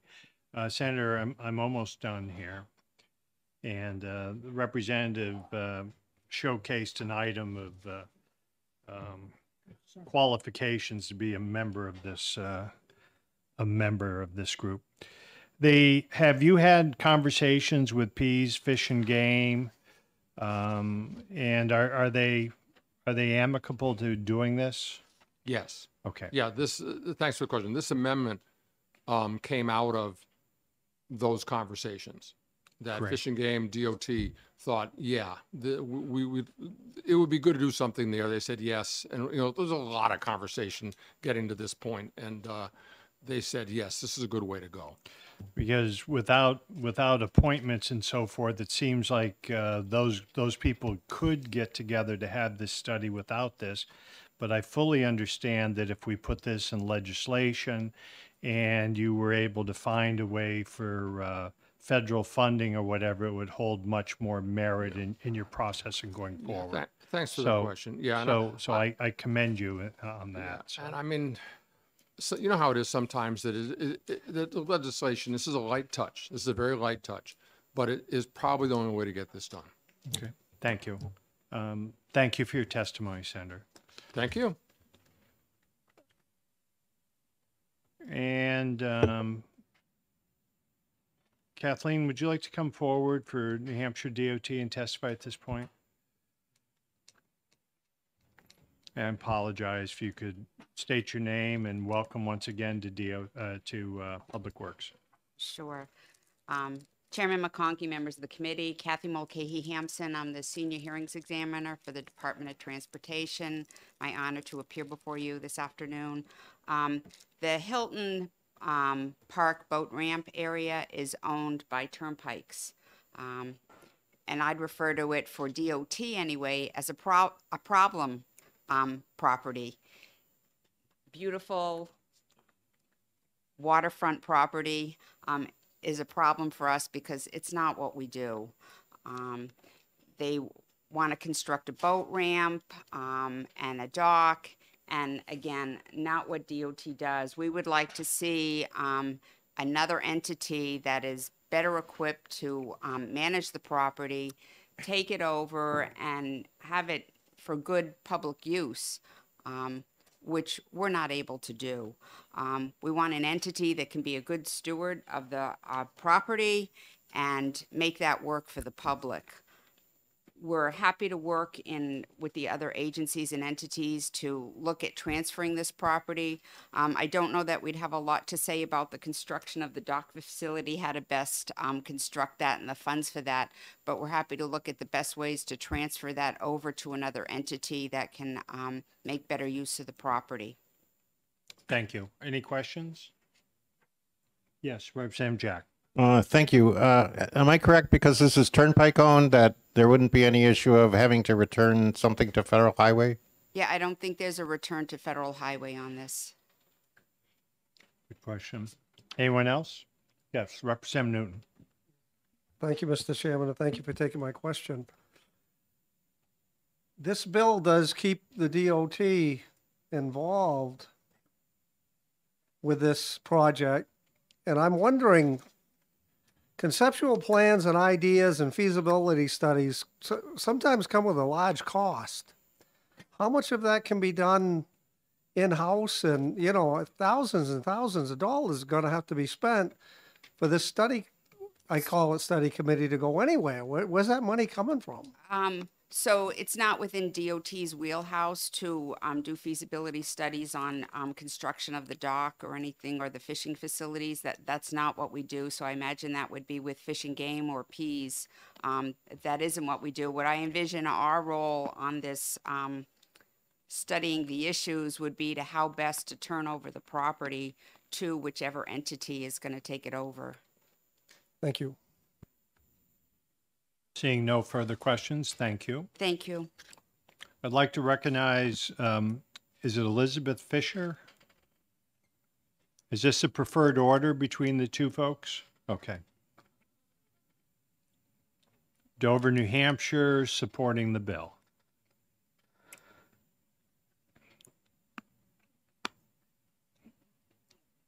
Welcome to Public Works. When you're ready to speak, just make sure the red light is on by depressing the button up front.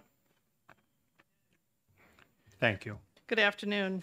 My name's Elizabeth Fisher. I am a native of Dover, New Hampshire. And as a kid, I spent many, many hours. And actually, as an adult, I spend many, many hours on the Piscataqua River. I'm going to pass around a little picture. Please ignore the stuff on the back. I save paper. So I want to pass around two things. One is a picture of the dock that used to be there, and also a article from Profiles in Courage. And many of you, Profiles, excuse me, magazine. Many of you may remember, if you've been in New Hampshire for a long time, that was kind of the magazine that came out on a monthly basis. I'm here to support this piece of legislation. As I said, I have spent a lot of time on the Piscataqua River over the years, launching in Dover, launching over in Durham, and attempting to launch at Hilton Park with my little 14-foot Merrimack. And in all honesty, if you back your trailer down that ramp, boat launch, you may lose a wheel in the process. But we persevere because we like to sail, and it's one place that we can put our boats in. So that clearly needs to be taken care of in the short term, if not in the long term. I'm also passing around a little photograph of the dock that existed for many, many, many years and was used by both people with the Merrimacks. And if you look at the profiles, you'll see that they had these little tiny one-person speedboats. But there's also larger boats that would like to be able to utilize that. So I received a phone call from an organization called Dover 400. We, like Portsmouth, are celebrating 400 years of existence. And so they wanted to do something down at Hilton Park, and because that's where it all began. And I went down and looked around, and we wanted to do a boat tour or a parade, a boat parade. The problem is the ramp is in such condition that it would be dangerous to try and do that. So we'll have to launch those boats someplace else, and we're talking about moving it up to the Dover waterfront. Considering the condition, which has deteriorated from last year, I reached out to Senator Waters, and I want to thank him for his efforts and his leadership with regards to this, to see if there was something we could do short-term as well as long-term. I also reached out to Senator Shaheen's office to see, because we know that there was federal money for infrastructure. And so the solution is for these three entities to get together to try and figure out a long-term solution so that there is adequate public access for all citizens to be able to get onto the Piscataqua, Cocheco, Bellamy, and out to the Isles of Shoals. A few years ago, I became a UNH Marine docent, and I lead tours out to Appledore and also up and down the Piscataqua. So I'm pretty familiar with that whole area. And this is a jewel that just isn't being utilized. And I want to put my efforts into trying to make that happen the best that I possibly can. So I appreciate your support of this study. I think there's some solutions that can come forward. I think the players that Senator Waters has put together are the right players. And certainly there's the public support within the boating community, both sailboats as well as motorboats, to use this space. Thank you. you. I think we can work through the issues. Are there questions? Elizabeth, I must say, anyone that would launch anything only 14 foot long off of that into that high current area is a person much braver than myself. So. Well, you do it at the slack tide. And then you head upriver.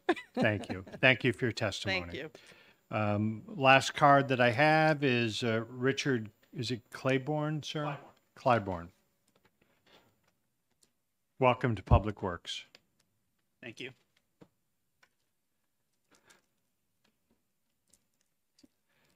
My name is Rich Clybourne. I'm the Executive Director of the Gundalow Company located in Portsmouth, New Hampshire. We're a 501c3 nonprofit organization whose mission is to protect the maritime heritage and the environment of the Piscataqua region through education and action. I'm here today in support of Senate Bill 228. Our organization is focused on developing the next generation of river and bay stewards, and we do that by bringing nearly 2,500 students in 3rd, 4th, 5th, 6th, and 7th grade out on the Piscataqua River and introducing them to a new perspective.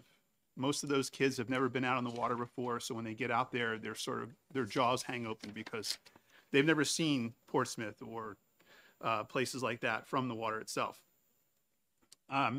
We use a replica Gundalo, the Piscataqua, which was built in 2011. And we also offer public sales, private charters, and since 2016, we've offered a summer day camp, which started out with 12 campers in 2016 and has expanded to 470 in this past summer, and we're looking to be nearly that number for this coming year as well. All told, we routinely sail with nearly 10,000 passengers each year and hope to reinforce the ideas of conservation, preservation, and sustainability when it comes to the estuarine environment contained within the Piscataqua watershed. We conduct approximately 20% of our sails up in the Great Bay, Little Bay area each year. And we travel up from the dock in Prescott Park, and we dock typically at the UNH Estuarine Lab, the Jackson Lab in Durham. The renovation of the boat ramp and the construction of a new boat dock at Hilton Park would provide, and these are potential benefits, I'm not talking that they're going to happen, but potential benefits would provide an opportunity for us to expand our education programs in that area and also potentially reduce the costs to schools in Durham, Dover, Lee, Madbury, Nottingham, where I live, Barrington, Epping, places like that. So that would afford us another place to be able to dock the Gundalo and board students and take them out on the river. The renovated boat ramp and floating dock would also provide an additional site to conduct some of our summer camp programs, which would allow us to reach even more young people and help to further our mission. We also see access to Hilton Park from the floating dock and boat ramp as a potential site for holding our annual Piscataqua Riverfest, which brings together our nonprofit partners, maritime-themed vendors and crafters, musicians, local food trucks, and includes a wooden boat show showcasing the time-honored craft of wooden boat building in the seacoast area, all with the goal of celebrating the rivers, bays, and tributaries in the watershed and bringing awareness of the conservation and preservation efforts that are related to the waterways going on throughout the seacoast. Lastly, and as Senator Waters pointed out, we do about 20% of our sales up in that area, and having a dock at Hilton Park would also provide another place for us to go in the event that we had a medical emergency on board with an adult or even a child. There are commercial docks in that area that we could potentially get to, but the issue of getting the first responders out to the dock to take care of the emergency would be the issue there. So having a Hilton Park would allow the first responders to get there and be able to treat any emergencies in a more timely manner. I want to thank you for allowing me the opportunity to speak to you in support of this bill. Any questions for the gentleman? Yes, Representative Newton. Thank you, Mr. Chairman. Thank you for taking my question. I'm curious. I've been at that ramp at low tide, and you can't even hardly get a boat in and out. Could you tell me approximately what you'd have to do, the size of the gondola, the length, and how much water you need to be in to even come into a dock? How far out do you have to include dredging, or how exactly would you do that if it was low tide? So the draft on our ship is 2.5 feet, which means that we can go into water that's about 3 feet deep. At low tide there, we probably would not try to tie up to a dock because of the shallow water. We would have to time our comings and goings there based on the tide. Not like in Prescott Park, we have plenty of water underneath the dock, so there's not a problem there. But other places that we go, we have to be very cautious and prudent with our timing to be able to land. Thank you. Yep. Any further questions? Seeing none, thank you, sir. Thank you.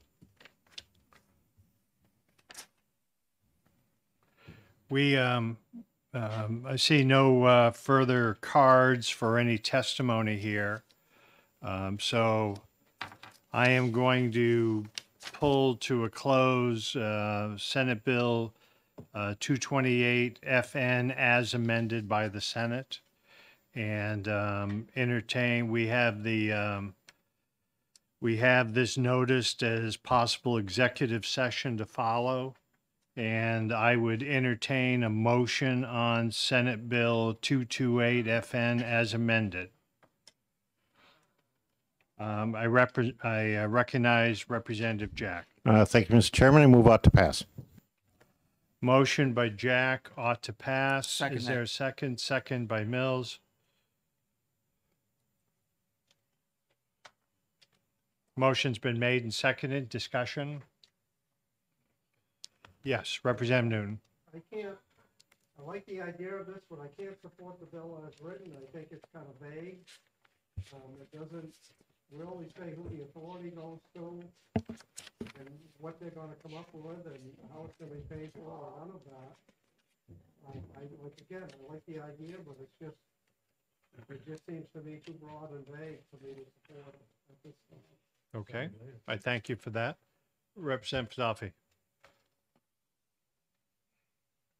Who's paying for the study? The question is who's paying for the study? The persons that are part of that study will fund this project if there are funds. The state of New Hampshire and DOT is not paying for it, as was the testimony that we heard from the department. Okay. So I think the vehicle they're looking to do is to convene a group of people and let them have a conversation on how this would evolve. And I think the senator has kept it loose, that we know the speaker does not want to see commissions where at all possible. And I think they're trying to pull this together and see if those parties can come to an agreement and see if there is federal funding available out there. And if so, they could possibly move forward. So are It's loose by design, I will tell you Are we that. approving any money in this, or just? We are not approving any funding with this.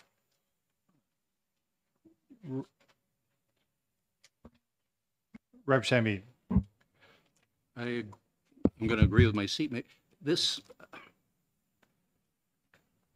is not uncommon to have bills come from the other chamber that are similar to this, that are exceedingly loose and throw responsibility on other parties, not knowing what they're going to be. And to come up with construction costs, who's running the study, who's in charge of it, who's going to be part of it. It's so nebulous, so loose, and I understand there may be a few people willing to work together, but I don't know if there's a whole lot of people that are going to chime in for free and give you the cost of construction of a boat ramp, of a dock, particularly where it's located, where it's going to be a pretty pricey operation to do. I just think it's far too nebulous to let loose on its own, even to the point where and it still concerns me, if you look at the cover page, it says, as amended by the Senate. The title is not amended. It directs the Department of Fish and Game and Department of Transportation to construct a boat ramp at Hilton Park in Dover. The title instructs that, as amended by the Senate. So I cannot vote for the bill as is. Representative Jack. Thank you, Mr. Chairman. I would just point out the title of the bill is an act relative to the Hilton Park boat ramp, says nothing about construction. The language you're referring to is in the analysis that was prepared, I guess, by OLS. I'm not sure who prepares those, OLS? Shall study repairs. The analysis part of the bill we're voting on? No. I do not believe it is. We'll take comments first, and then there might be an alternative motion here. Yes, Yeah, I would Representative Newton. suggest it's an important enough thing to try to move forward. Could we consider maybe a study committee or this committee to have one or two meetings if we've got the time and say, hey, can we pull something together on this that's, tighten it up enough to our liking, I guess, would be my, and if we can't, we can't, but if we can, I think the bill warrants the effort to try to do something. Is the member suggesting possibly retaining?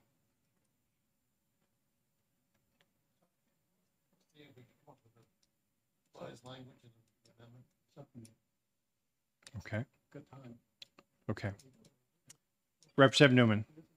Yes, just in the collective wisdom of the senior members of this committee, the notes that I took, Fish and Game, DOT, and Peas Development to work together and study what could be done.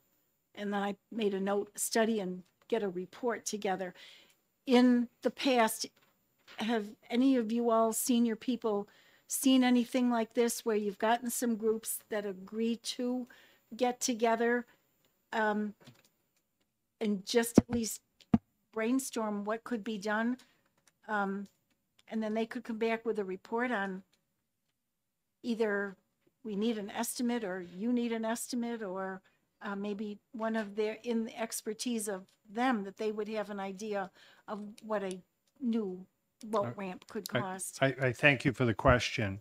I have not in my time seen a similar piece of legislation that was not committing to the makeup and or a study or what the result would be.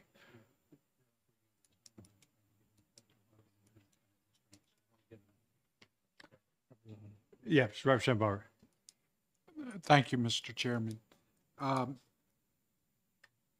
It seems that I thought this is just so they could set up and do a study, and they've defined 3 departments that should work together to create a study, and that there was no commitment of money or anything else, or even the fact of building anything yet. It's just to create a study so that a report can be issued to all the appropriate heads of states of our government, so that they can review this then to see if it's worthy, financially worthy of moving forward, or do we just, after the study is done, then put it on the shelf and say, thank you, we did the study, and it's not financially relevant to our budget. So I'm confused where all these other issues are, because it just says here in Roman numeral 2 that it's going to give a study, and it's going to give it to these people, and it's to be studied by X number of people. Thank you for the question. Representative Mills, did you want to respond?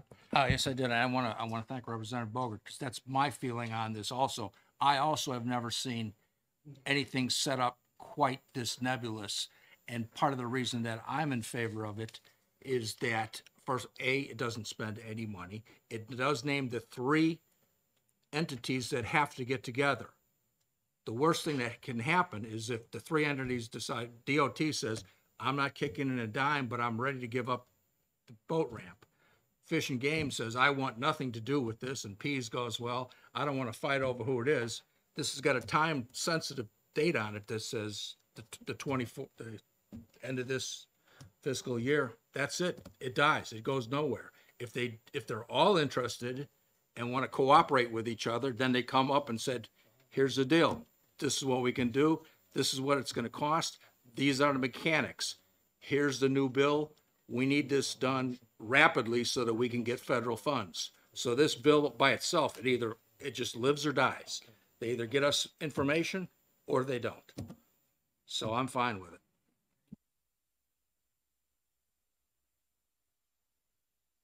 Further discussion?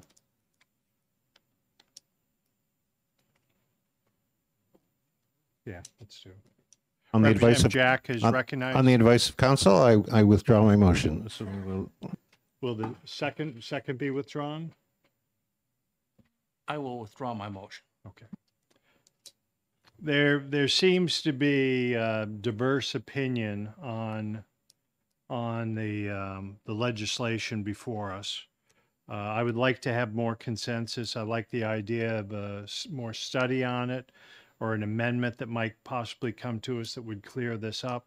So I will do as we did before. We have no motion before us for approval of this. I think I'd like to recess out of House Bill 228 FN as amended, and we will come back at a date to be posted in the calendar to further deliberate this, and we'll notice that as an executive session at that time.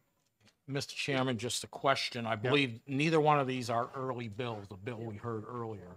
And I believe the deadline is May 11th, according to what was at the chair's meeting. So I believe the deadline is more at the end of May, right? So we've got till the end of May as a committee to work on this if we have a lot of discussion. So just to clarify, I'm willing. That was my question. Even though it's an FN bill, we got beyond May 11th to do this? I think it's the end of, I'll admit, I don't have the date in front of me for later. May 11th But it's May 11th for early, but I know that. Yeah, I will contact the Speaker's office to get a definitive answer on that. We are coming tentatively for a session on April, what was that? The last is the end of April, I think 27th, the last, I think Thursday in April, which I believe is the 27th. So there might be an opportunity for us to tag on to that day, but we'll look at the schedule and see where it is. We'll speak to the sponsors and see if we can get some clarification on both of these bills. Because, Mr. Chairman, is just for everybody, we have had committee meetings after sessions, if the sessions have been short, or depending on maybe if we have a 1 p.m. session, we could meet in the morning, or if we have a session gets done noon, 1 p.m., we could meet in the afternoon if we have to. And we have had lunch meetings. Typically, the freshman legislators pay for the pizza for the day, but we have several opportunities there, so. With that, I'll call this hearing recess. Thank you, Mr. Chairman. I think, yeah, the more I listen to it, I think we won't be united as a committee on this. Oh, yeah, So but I think the questions are all valid, Yeah. what everybody's asking. I really do. Yeah. I want to see it happen. Right, yeah, right. I mean, I think, yeah, the 228, we can amend it somehow. There we go.